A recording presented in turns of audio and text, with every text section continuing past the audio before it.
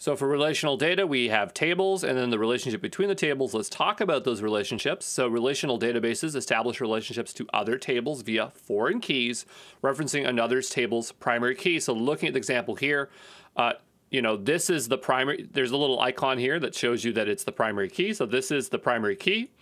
And over here in another table, it's referencing a foreign key. So that's the foreign key, that's the primary key, okay? And there are 4 types of relationships between relational databases and their tables. The first is one-to-one. So imagine a monkey has a banana, or here we have a table called country and it has a capital. It's one-to-one. Then you have one-to-many. So a store has many customers, or you could say a book has many pages. Notice that this denotes the many here.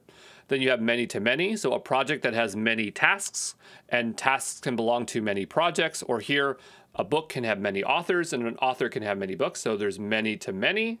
And then last is a variant on the many-to-many, and it's via a join or junction table. I just call them join tables. So a student has many classes through enrollments, and a class has many students through enrollments. So here it's the same thing. A book can have many authors, an author can have many books, but it's all through a library. So you could say a book has many authors through a library, and an author has many books through a library. Okay, so there you go.